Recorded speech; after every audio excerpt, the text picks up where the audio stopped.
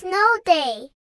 Today was a snow day. I woke up to find everything covered in soft, white snow.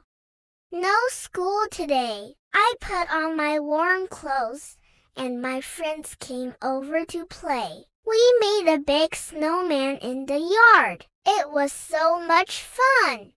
After playing outside, we went inside to drink hot chocolate. Mom made it extra yummy with marshmallows. We played board games and watched movies. It was cozy and fun being indoors while the snow kept falling outside. Dad helped us build a small snow fort in the backyard. We had a snowball fight and laughed a lot.